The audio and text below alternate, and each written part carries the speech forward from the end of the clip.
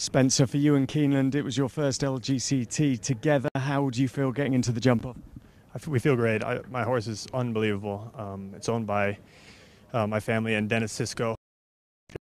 And, very lucky to have the opportunity to ride the horse. Given to me by Enda Carroll and McLean Ward, and just a great horse. You held the horse together brilliantly. I found it very easy the whole way around. Okay, my riding, I have to always do better, but the horse is so good, it's playing on a different level, you know. Inexperienced, the horse at this level, expectations to the jump off? We're going to try to win.